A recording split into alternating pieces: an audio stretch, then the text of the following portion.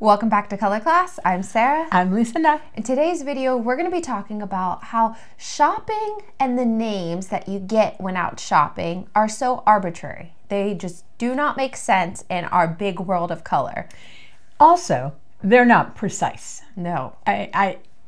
Sarah and myself here at Color Class, we don't use shade names because a shade name can be a vast variety of a color. It's not precise enough for what we do. We're up to 20 palettes now. And so how can you tell somebody that this is their right pumpkin or moss or cloud and then have them know precisely what that is? Right.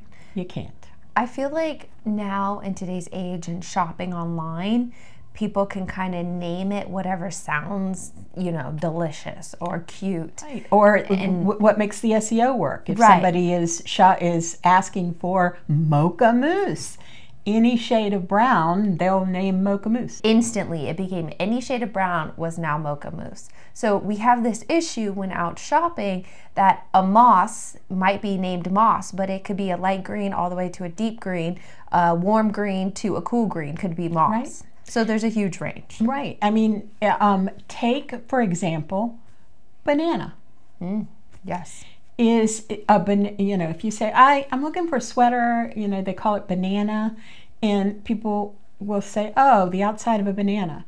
But if you look online for things that are banana, you will find multiple different shades, and it will either be the skin or the flesh of the fruit. It's all over the place. Is it a green banana? Is it a yellow banana? The loose Green, powder, the loose powder Right. that's called banana. So there's like the light banana. It's all over the place. Right.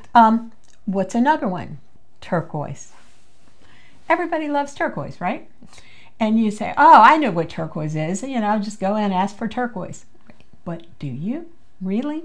Because if you look online, they're all different shades of turquoise. And the ones that I found in preparation of this video, none of them matched a hunk of turquoise. So it's not like you can say, well, I have a turquoise necklace and I want to match my necklace. Well, they have green turquoise, they have blue turquoise, they have Chinese turquoise. It's all different. Shade names do not work. Right. So what do? How do we get accuracy? We use hexadecimal codes. Yes. What, you say, is a hexadecimal code? It was developed by web developers in order to have a uniform system of color. It's 6 digits.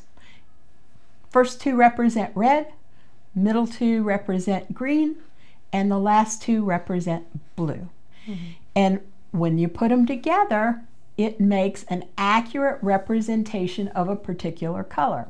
So accurate. In fact, did you know, these are some fun facts, that right now the developers of the hexadecimal codes have 147 shades identified with names. So that's good. Yeah. You know, you've got 147, yay. But did you know that there are 16,777,216 shades that are identified with hexadecimal codes? Oh, we're so close to naming all of them. So we got 147 that have names, and those will be accurate because they'll be uniform across the entire web. But 16,777,000 that don't. But the good news is you have 16,777,000 shades that are identified and accurate, as opposed to saying raspberry. There's a raspberry lip gloss. There's a bunch of different raspberries all over the internet. And you know what? None of them match. Absolutely not. Now, I hear you out there. You're saying, okay, hexadecimal codes. How do I figure out the hexadecimal codes? Where do I find this mess? Now, I am over on the Color Class website, and links will be in the description down below to get here. And what I did was I uploaded a file with the 6 dominant characteristics. This is our thumbnail for YouTube. That's why it says 6 thumb. But using this thumbnail, we have all of our different 6 dominant characteristics with a bunch of different shades on them. Now, I thought this would be a really great example because I already have the hexadecimal codes. And this web page might look a little bit different when you're on this, but as you can see, all you do is upload your picture and click on a color. I'm going to go down here and click on this red. Your hexadecimal code will pop up right here so you can view how much red, how much green, how much blue is in each color. And then the traits down here will come up. Now, we're still testing this, but as you can see, a mid-tone, soft, warm shade.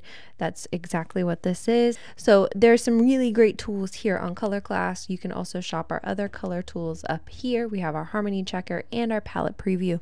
I would highly recommend checking those out. So if you're interested in any of the link, feel free to check down in the description below. Now, don't forget, subscribe, like, comment, and share because it helps grow this YouTube channel, and that helps us create more tools for you guys. So that one little thing, just click that subscribe button, really does help us out a lot. Lastly, I'm Sarah. I'm Lucinda. This has been another Color Class, and we'll see you in our next video.